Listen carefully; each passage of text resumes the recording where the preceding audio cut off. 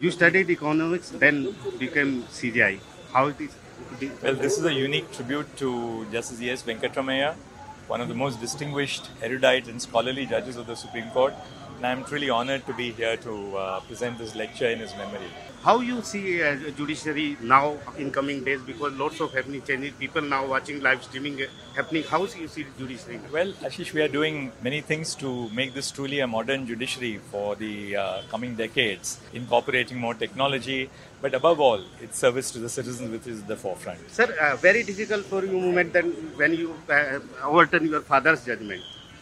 Did it affect you? You know, a judgment is a judgment and you have to apply your mind to it as a judge. So at the end of it, of course, you're conscious of the fact whose judgment it was that I overturned, which was my father's judgment in ADM Jabalpur and also in Saumitri Vishnu later on. But ultimately, it boils down to our training as judges.